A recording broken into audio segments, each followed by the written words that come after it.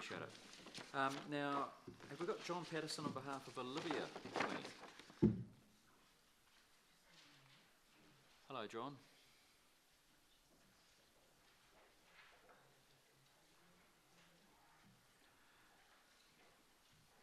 Come on down. Olivia's written submission was short and to the point, but you're going to expand on it. Yes, so I believe. Good on you. We've got about 10 minutes if you need it. Okay, yeah. Thank you. Welcome. It's sort of new to me. When I was told Justice to come here, I started to write some notes, and actually that was me notes. There was just something I saw written. There was an email I got, and it just said, we need more local consultation through the powers being returned to local government. And I thought, well, there's not a lot to add to that, really. That's exactly what we want. When I'm saying we, I'm 79 now, so I'm sort of talking on behalf of some of us older people on this. Consultation is a big thing. Actually, when you think, or when I think, all these planning meetings and God knows what's been going on over the last few years, you wonder, well, where's the voice of the 70-year-olds and 80-year-olds, you know? Much against common belief. We're not gaga, we just happen to be people with a lot of experience, you know? And consultation is a big part of that. Just let's explain. I live in Parklands. That's up on the northeast part of the country, the city. We got hammered pretty hard in the February quakes. Well, it was February, June and December. So we've shoveled a fair bit of, I'll call it liquefaction, I nearly called it something else there. And it's been a hell of a 5 years, to be honest, for all of us. At the beginning of 2012, we started running a series of older generation forums. And the first one was nearly 4 years ago now, with Sarah. We had Roger Sutton there, and Roger kept saying, be patient, so we'll all get through this in time. We were pointing out to him that, well, at our age, you know, time is one thing that's not on our side. And that was 4 years ago. There's quite a few people that were at that forum whose time has run out. They're no longer with us. We had a number of forums afterwards with the insurance and EQC and all that sort of thing.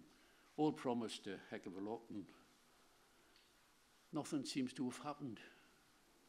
We've just been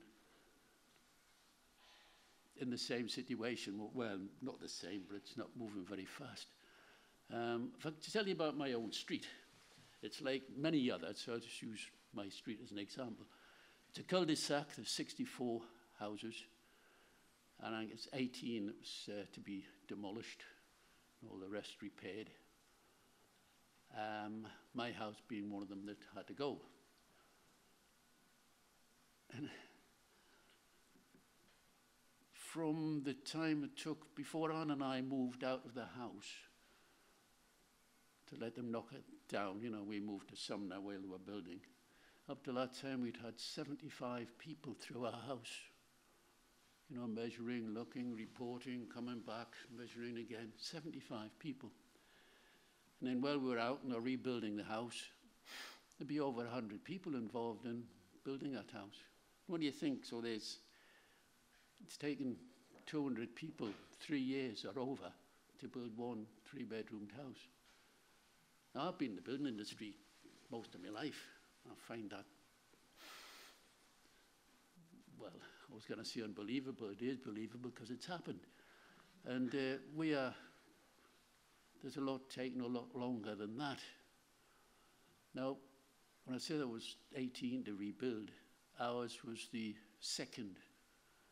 We moved back into a house earlier this year. And it's a lovely house. Actually, it's better than the one we had. But when we walk down the drive, the street's still in its chaotic mess that it's been in for the last 5 years.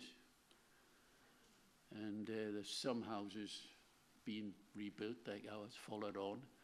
There's a couple in process of being built, but there's still houses that hasn't been touched yet. So this building process has taken years. And because your house is finished, it doesn't mean you're out of it, because you're still living in it the whole time. I mean, when I was on the building sites, I used to go home at night and get away from it. Now I'm in it 27, hours a week. And it goes on and on. And it's grinding people down, really grinding people down. And one of the worst things is the state of the streets themselves. I mean, my poor little Suzuki Swift, God knows it wasn't built to be a Land Rover, but that's what I'm using it as. You know, when you like coming to town today, you never know which way I'm coming in, and I haven't got a clue which way I'll be going back, because it changes. We've got the road people there, the sewers people there, the people putting the drains. They've arrived a month ago, and they're all over the place. And we're very pleased to see them. But it's taken 5 years to get there. I remember when the first quake in our street came, I was out there shoveling a trench through a liquefaction to get the raw sewage away that was coming out of the ground. And I thought, well, I don't need an engineer to tell me that my sewers is stuffed, But I'm back in 5 years' time to do it. And it's not just the roads that's affecting the older people. It's the footpaths, or lack of them. And that's the biggest one for the older people. I'd love to take you for a walk around our place. If you've got the time, come around, just take a quarter of an hour's walk and you'll see exactly what I mean. You've got old people. I mean, me, I'm reasonably fit and I go out for a walk, but the fact you wear bifocals, you see your head, but down there it gets a bit blurred. And the road, there's always holes there that you've never seen before, and trenches across, and gravel all over the place. And if you're walking with a stick or particular walking frame, you can't go anywhere. We've got old people who's been sentenced to home detention. And they've served 5 years of it now, and they don't know when they're going to get paroled, And this is wrong. Look, if you wanted a whole history of what's happened, I could go on forever telling you, but I'm not sure that we've got time I'm just for the whole wanting history, to get John, the idea of what it's like. So it's this word with consultation. Come back to me, little bit of paper. We want to be able to consult properly with authorities, and we feel that it'd be much easier, the power in this room, so we can talk to the powers that be, and hopefully they can tell us how long it'll be before we can get our lives back again. Because we're wondering how many more of us will die before that happens. John, thank you. Listening to submissions can sometimes, as Forrest Gump would have said, be a bit like a box of chocolates. You don't quite know what you're going to get. And from your little piece of paper, you've been able to give us a remarkable sense of the frustration and the challenges that are confronting so many people in Christchurch. So we just wanted to thank you on behalf of the committee for doing that. Can you thank also, please, Olivia, for taking the time and trouble to pen a brief submission that has led to you sitting here in front of us and giving us that wonderful verbal visionary insight. Thank you.